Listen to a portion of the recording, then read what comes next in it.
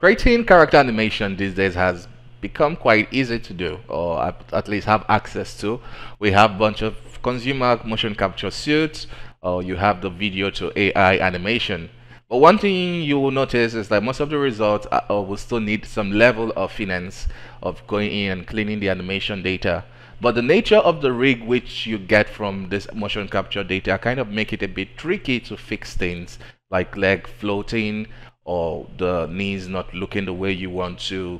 Um, and that rig is usually the FK rig, which is just based on rotation, and it kind of makes it difficult compared to the IK rig where you have more complex system that will help you. So in this video, I'm going to be showing you how to convert your animation and transfer it into an IK rig with just a simple FBX. It's quite easy, I bet, I tell you honestly, and how to go ahead and fixing your animation. So if you're ready, let's get into it. And by the way, this is the Sunday's tutorial which I'm trying to make a thing. I'm going to try to be very committed to producing videos Sunday, Tuesdays, and Thursday. So if you would like to see that, subscribe now and get ready for a lot of very insightful tutorials like this one. Okay, so let's get started. We want to go ahead and import that file. Usually the file you get is like an FBX. So we can go to import FBX and we'll go ahead and get the one we got from the deep motion animation. So we can click on that with just the default setting, and what do we get? We have something looking like this. It's nice, but it's not usable for us for this instance. So we want something more usable, so we have to play with the settings. And we're going to select this, and then let's go to the settings. If you don't find this, you press the N and it should come out. Okay, so we're going to leave most of the stuff here as default. We want to scroll down to amateur. This is where we'll be doing most of the changes. So we want to click on automatic bone orientation and ignore leaf bones. So the leaf bones are basically bones that are not deforming the bones and probably unnecessary. So we want to go ahead and delete them. Once we have that, we can click on import FBX, and this is what we have. We have it looking much better and the animation looks good. I'm not going to use this particular Blender native importer. I'm going to use one I purchased and has been quite awesome for me. So it's a better FBX importer. And yeah, so you can, I just showed you guys that in case you don't have access to this, you can always, you have another alternative of importing it. So either will work. Okay, so we have our animation in the scene, and let's look at what we have.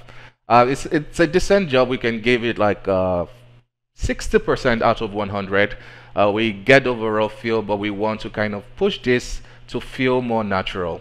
We can notice the feet is floating a bit, and it's, yeah. Okay, so let's get right into it. Let's select the rig and go into pose mode. I'm going to set this in front so we can see our rig, and selecting everything, I'm going to hit Alt R, Alt G, and Alt S. So we have it as default. If we select one of the bones and move it, we can see it's quite disconnected from each other. So we could have done that in the settings, but it's quite risky to do that there. It might import the animation with it looking all weird. So we want to do that right here in the viewport, because we will be adding our own IK system on top of this rig to be able to transfer all the animations. So for that, we're going to select, basically you want to understand the hierarchy. The top leg will deform the lower leg, is the parent of the lower leg, and the foot is the child of this. So if you rotate, you can use this to kind of determine what bones have the hierarchy. So I'm going to select the left foot and select this and Control P, connect. So we just want to connect them. Select this, and connect. And connect. Okay, so we'll do that for the hands. Connect, and also the shoulder. And let's do this last section. Connect, and connect, and connect. Okay, so we're good for the first part, and the animation hasn't been spoiled. It looks good, and we are good to go. There are a couple of ways you could kind of integrate your own or fake the IK system here in Blender. If we here in the pose mode, if you, I'm kind of looking for, If you press Shift N or you hit the tool and go to tools, you can enable auto IK. So this is going to fake the IK, and this wouldn't have worked previously if we had the bones or disconnected. That's why I initially had to connect all the bones. So we have this, which you could use to fake, but we don't have this nice, the hip moving and the leg staying in place. We want to kind of recreate that. So to do that, we want to create IK controllers, and then we transfer the animation onto the IK controllers, and then we make it drive the leg rather than the FK. So it's quite easy. So we're going to select this tool and extrude it. Select them, Alt P, we'll clear all parent, and let's do one for the knees. So you can basically even create one for the hands and create one for the head and everything, and transfer your animation. That will work nice. Okay, going to end the timeline there. So to basically transfer the animation, we want to first copy the animation. We want to first copy the transformation of the animation. And to do that, we want to add constraints on each of these controllers to follow the appropriate bones. Okay, so there are a couple of ways you could add constraints in Blender. You can select the bone and go to the constraint tab right here and we'll be using the child of to copy all this information. And you want to search for the respective bone. You can select the bone, press F2, copy, and then paste. So now if we rotate this bone, this controller follows it. Okay, or there's a faster way which you could do that. You could select this, which is the way you want to be the technical parent, and you select this, the child last, and press Ctrl Shift C and select the constraint. It's automatically going to fill it up for you. So we're going to do that for the rest and quickly have everything set up. Okay, so if we play the animation, we can see all the controller bones which we created are following the appropriate bone. Okay, so once you're happy with that, we can go ahead and bake the animation. So to bake the animation, you press F3 to bring out the shortcut, and you want to search for bake action. So we click on that and make sure you have all your bones selected. If not, it's going to kind of mess things up. So the FK rig is pretty simple rig, so you just select all and it's going to select all existing bone. So we want to have only selected bones, we want to have visual keying, and we want to have clear constraints, so we can remove the child of constraint once we're done. Okay, so by default it's going to automatically set the end frame to the frame you have on your timeline, and yeah, you can just go ahead and hit OK. So if we play the animation, everything looks good, and now it's time to add our IK constraint. But before that, we can go ahead and delete the keyframes for the leg, the foot, and the toes. So rotate and clear that. So let's make sure we still have our animation for the rest, and we have animation for our future IK controllers. So now let's set up our IK controllers using the shortcut method which I showed you earlier. You can do select now. This is going to be the parent and this is going to be the child. So we select this and shift select this, Ctrl Shift C, inverse kinematics. We want to go ahead and set this to length of 2, and we can do the same thing and set this as 1, 2, and 1. Okay, so if we move this, now we have our IK system. So currently we are not able to rotate the foot bone, which we want to be able to do to just have quick access to it. So you can select this, shift select this, Ctrl Shift C, child off. I know most riggers will be round edges, but it's fine, it's just for fixing stuff. Select this, shift select this, Ctrl Shift C, child off, and yeah, we're good. But before we move on, we want to remove this rotation, because now if we rotate this, we want to disable this inherit rotation for each of the foot. And now if we move this downwards, we get this working appropriately, and we can use the knees controller to fix things. And the great thing, if we play the animation, we have the previous animation which we created. So it's very easy, and now you can basically easily control your and fix your animation. So let's go ahead and do that. So the next step is using animation layer to layer our fix. So for that, let's bring up this editor, which is the non-linear animation editor. So we have our action here, which is noted. If you click on it, you can see the name. I don't know. Anyways, if you click on this icon, it's going to kind of clear the keyframes, but the animation is now noted in the strip, and we can go ahead and add our animation on top of it. So we want to click on, you can basically insert a new keyframe to add a new strip, or you can go ahead and add action strip. We can tell you to add new track, I think. Probably not. So let's insert keyframe first, and now delete the keyframe, or just leave it first. Let's do some set changes.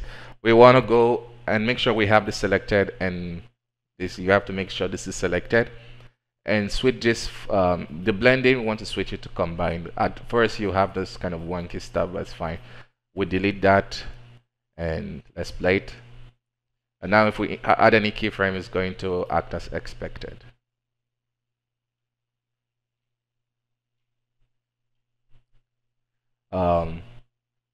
Yeah, so the foot you can have chosen to kind of keep it, but it's fine. It's something we can fix. Okay, it's actually looking good. Add keyframe, let's save that. Oh, yeah, one important thing while we're having that 1K movement, you want to make sure you're hiding all the bones with constraint. Blender doesn't react well with that. If you have both the controller and the bone with constraint inside and in an animation session, and you add keyframe on the board, is going to have 1K motion. So you want to hide out in another recollection layer, basically. Okay, so if we add keyframe now, we should not have that. So we want to start setting up, we want to start fixing things. The way we'll go about it is to keep key poses that you get from your base animation and fix as you go along. So we have the first key pose here. We have another, you can just eyeball it, there's no rule to it. So we have another one here. I'm just inserting keyframe. The way you can have that work automatically, if you, by default, this is set to this, and if you press I to insert keyframe, you get this menu. But you can go to key in here and set a default, so location, rotation, and scale, so it can be automatic for you. Okay, so we insert keyframe there.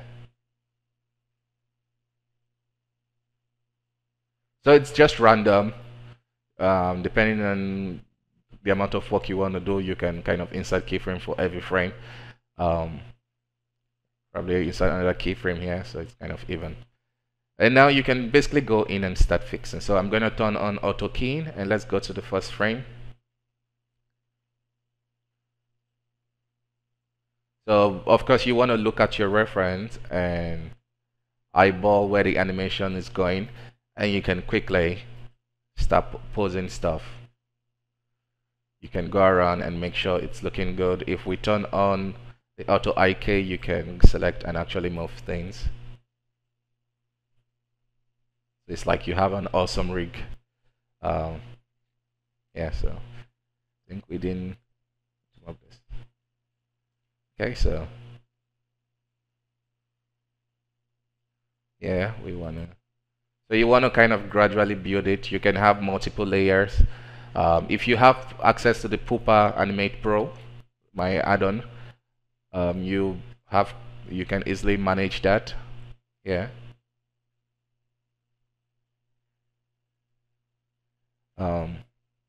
Yeah, so we'll just eyeballing things. You can go in and start really fixing your animation. You already have the base, and this makes it easier for you to fix things.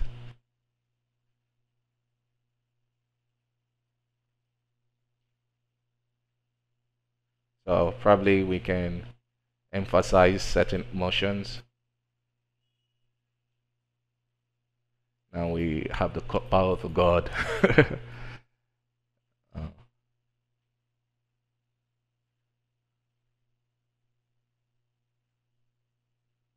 you can really like have full control over like basically the rig and work more fun in fixing, have more fun, sorry, in fixing things.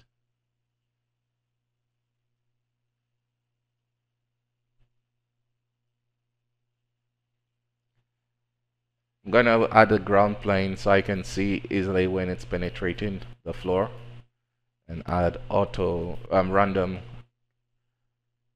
So we have it here.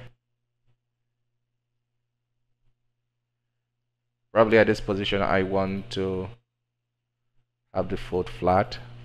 So this is something you would not have been able to do with um, the IK controller. So this makes it easier for you. So kind of go in and really adjust things.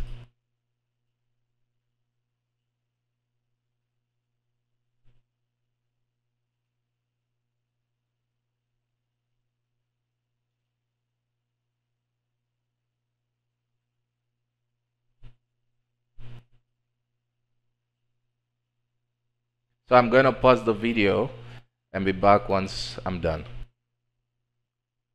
Okay, so I'm done and we can see the result.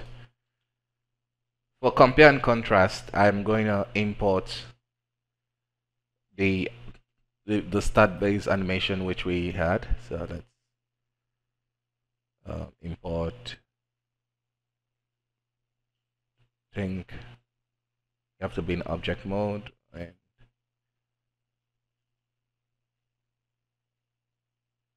so let that import. Okay, and delete all the keyframe and move it. So this is the start base and this is the final.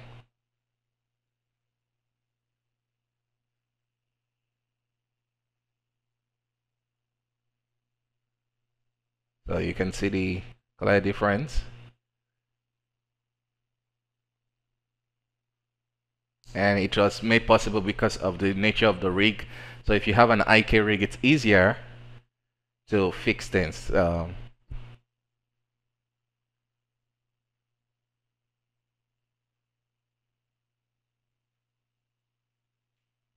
Let's say, I think there's something we could fix.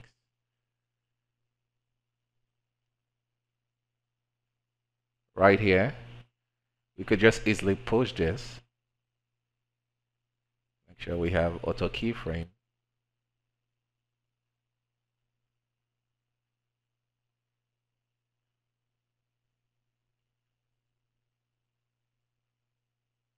So easy to fix. You just move it. Make sure it kind of flows well.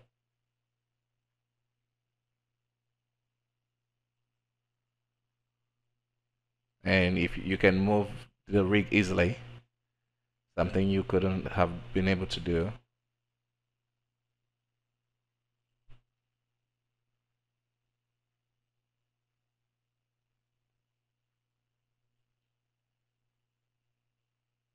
Okay, there you go. So yeah, that's the tutorial. If you enjoyed it, please leave a thumbs up, and if you wish to see more from me, don't forget to hit that subscribe button. I hope this was awesome for you. So that's it, guys. Bye bye for now. See you next time.